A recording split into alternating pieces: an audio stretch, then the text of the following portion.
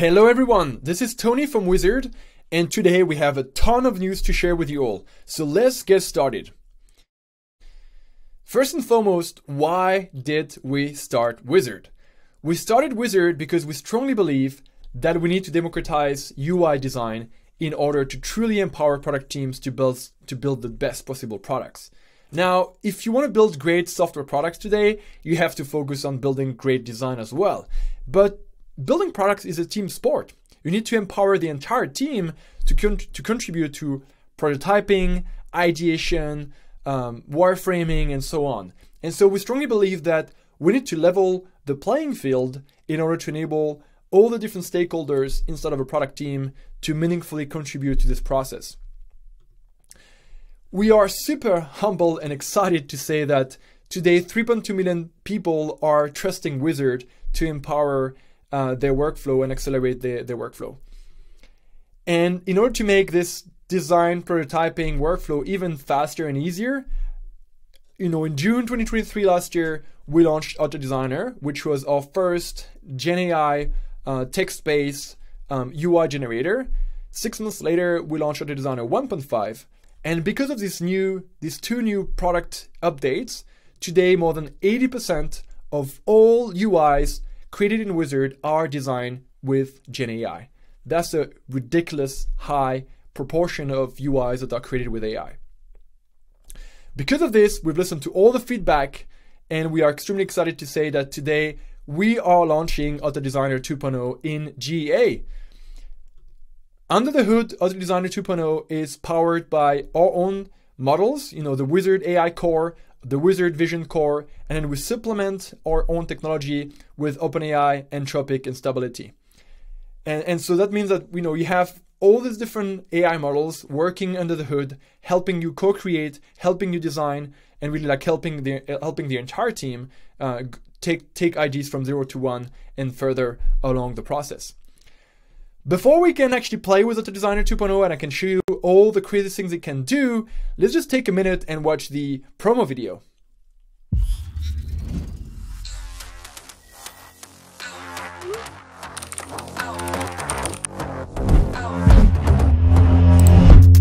Want it with me, I'm at the top, that's 1, not 2 or 3. It's real life, baby, no make believe. I just make it look easy like ABC. I'm on it 24/7, 25/8. I just pick up the pace and I violate. I eat it all up like a dinner plate. I been on the move like I'm running late. Lil. I don't have a limit, I'm just getting started. I am unstoppable, ask anybody. I just get to it, no time for excuses. I do what I do and I do it again. I really do what I say. Ain't got no time to be playing no games. I just be I'm making the plays. Get money too and I'm winning the race. Pick up the pace, pick up the pace, pick up the pace. Pick up the pace, pick up the pace, pick up the pace, pick up the pace, pick up the pace. All right, now let's see Autodesigner in action inside of a real project. The magic happened here in the Autodesigner chat interface. And I'll show you a lot of different things here, but the first one I want to focus on is modify selection. So inside of Uizard, you can of course modify the components, the look and feel by hand. But what modify selection enables you to do is to modify things through an AI chat instead. So now I click modify selection, which will import these assets inside of the screen. And now I can say things like replace the image for a picture of a dog riding in a plane, add options to log in with Facebook, Apple, and Google. And now I will get the result streamed directly here into the chat. I'll see what the AI is working on, and I will be able to iterate on it through a prompt, drag and drop it in my canvas and modify it by hand, or just iterate it directly here in the chat interface. So we get our cat picture in a plane, we get our login options with other providers, and now I can make more changes. For example, I could say change the font to Roboto and add a secondary CTA for the user to create a new account. And again, we get the designer to just do the changes right there for us inside of the chat. So we went from this screen here to that interface here, and now we're getting this new result here. So it didn't take long to include those 3 extra buttons, find the right image, and now we're done. I can use InDesign, it will replace the assets, and I will just need to extend the size of my viewport, and that's it. Now we can also create and generate entire new screens using Autodesigner. So if I go into generate screen here, I could type exactly what I want. I want this to be a mobile screen. I'm working on a mobile app, and I could say a screen for the user to search for flights. There should be ways to filter by city, price, and flight duration. There should also be a CTA to book the same as my last flight. And now you can do 2 different things. Either you can tell Autodesigner, hey, I'm cool with doing creative exploration. You don't have to follow exactly what I've typed. Or in this case, where we've been really precise, you can say, I want this to be generated with high precision. And I will just click that in this case.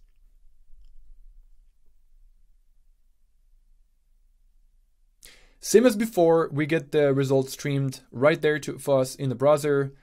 And so we should get, search options. We should be able to filter by price, city, flight duration, and we should also need to get a CTA to book the same as our last flight. So we get a CTA, we get different options, and again we can just keep modifying it with AI. For example, translate everything to French and change the primary color to blue.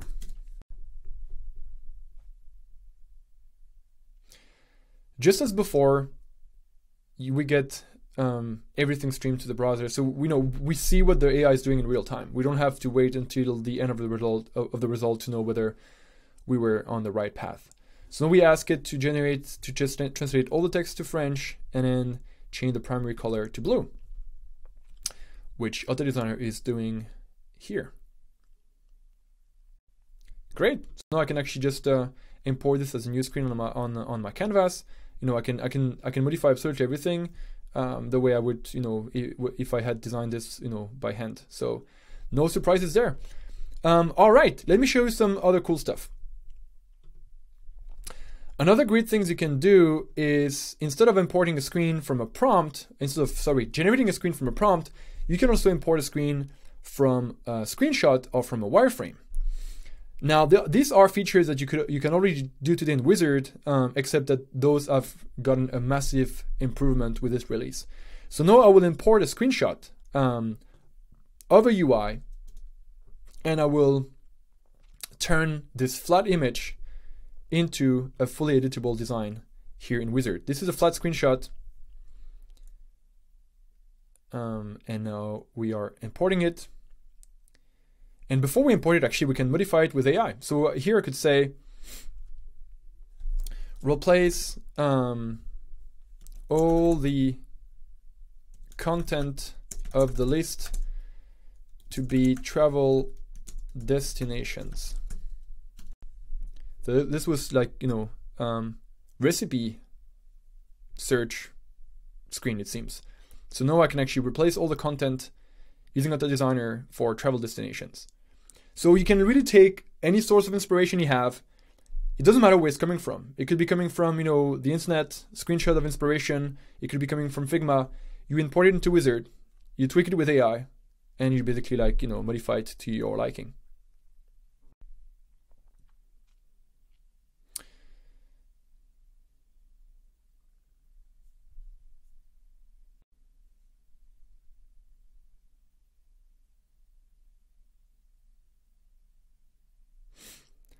And we are done.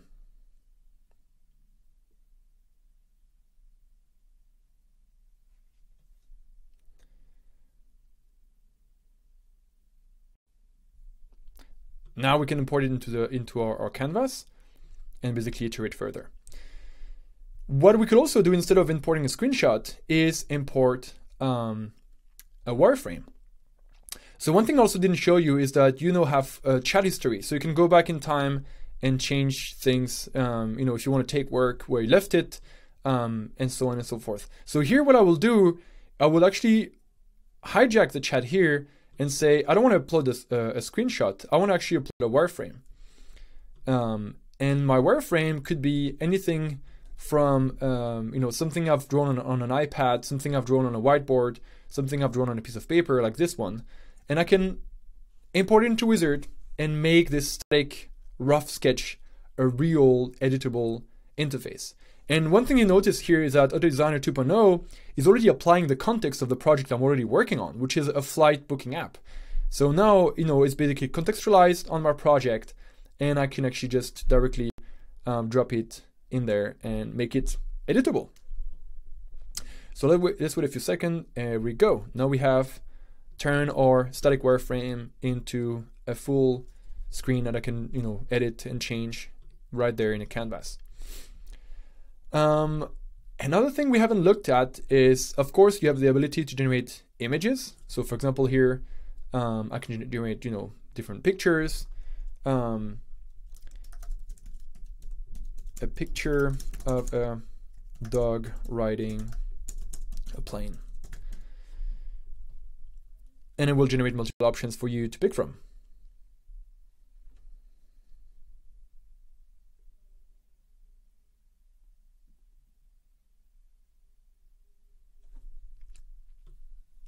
Pretty cute dog, huh? Now I can take our dog. I'm not sure where I'm going to put that dog.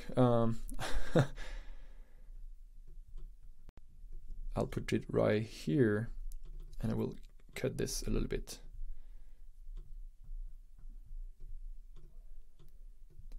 That looks terrible, but at least you know what I'm coming from and what you can do. Now, the last thing I didn't show you in the chat is the ability to generate themes.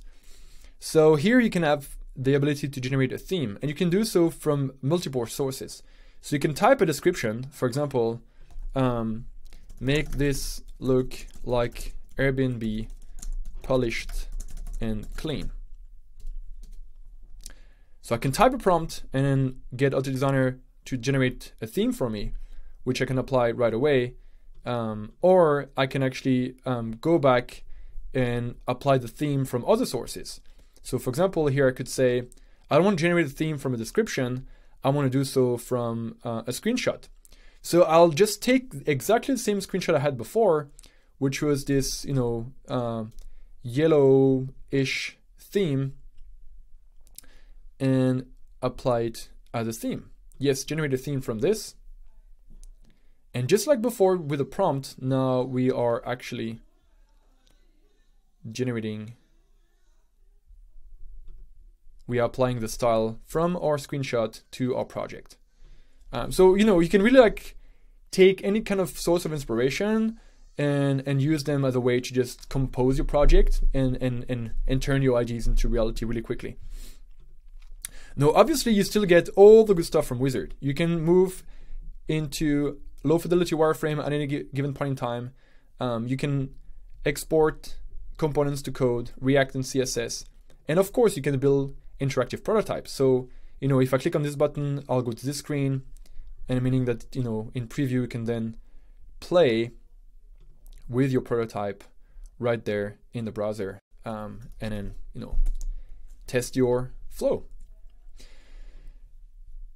Now, one thing I didn't show you is that, of course, you can still create an entire new project using Autodesigner. So now we've seen how to create screens, we've seen how to modify our selection with AI, but you can also generate projects using AI.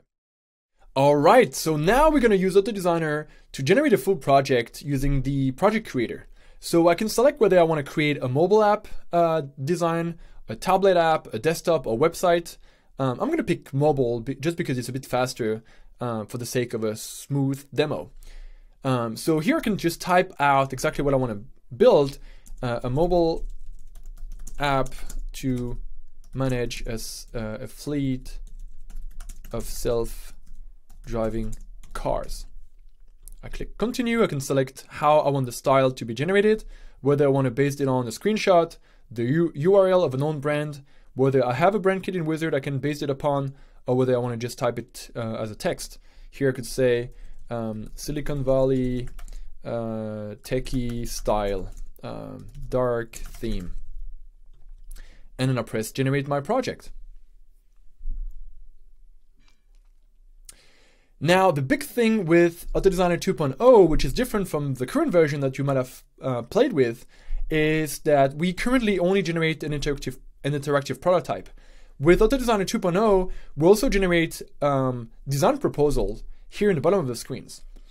And these design proposals are UIs that the AI thought could fit the prompt, but didn't quite fit within the prototype flow that's being laid out on the top of the screen. So they're still being generated, and you can still use them as a way to just iterate on your design.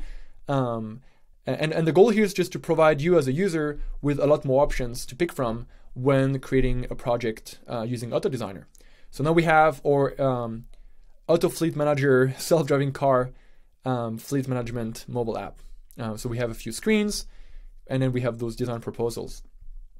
If you toggle the interact button here, you can see that there is already an interactive flow that has been built on top by Autodesigner, meaning that if you click preview, you will actually be able to play with that mockup right there in the browser right after generating it. And of course, you can go ahead and just change absolutely everything you see on screen, either through drag and drop. You can supplement this with any type of components you want throughout our library of template, or of course, as we've seen before, you can use all the power of the Autodesigner 2.0 chat to basically extend your design further. All right, that's it, folks. That was a tour of all the new things coming up with Autodesigner 2.0, and we are super excited to see what you are going to create with it. Now, one more thing I want to share before leaving. We are extremely excited to announce that we are officially joining the great team at Miro. We are super psyched to see how we can empower more product teams to build the next big thing. So with that being said, happy creating, happy designing, and see you next time. Take care.